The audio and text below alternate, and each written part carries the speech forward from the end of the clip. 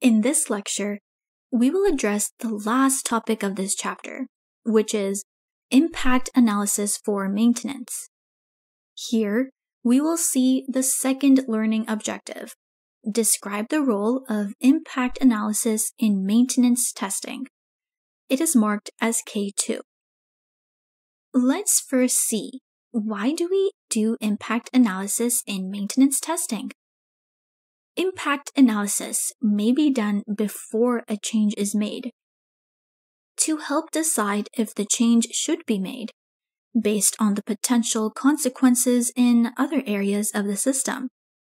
What you need to understand here is we do impact analysis before we change code to see what are the consequences of it on the system.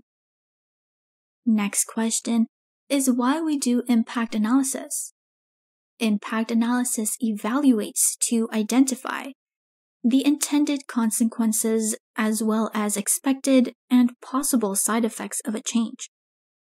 Second point is the areas in the system that will be affected by the change. And the third point is impact of a change on existing tests. Remember these 3 points: expected and possible side effects of a change, impact on the system, impact on existing tests. Though impact analysis is very useful for the success of the maintenance activity, it's difficult to perform impact analysis if specifications are outdated. You know that specifications are the main input to know the requirements.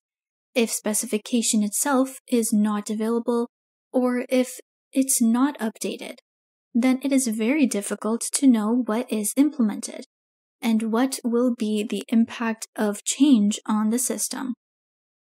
Similar to this is the second point. Test cases are not documented or out of date. Since impact analysis identifies the impact on existing tests, but if the test itself is not updated, how one can analyze it? The third point is bidirectional traceability between tests and the test bases has not been maintained. Let's understand this. If each of the requirements has a link to test case, then if requirements are changed, then we know that linked test cases need updating and shall be executed. But if there is no link between requirement and test case, then we cannot evaluate how many test cases shall be changed. The fourth point is very simple. Tool support is weak or non-existent. The people involved do not have a domain and/or system knowledge. Suppose if you have maintained the system after 10 years, then there is no tool, and you need to put manual effort.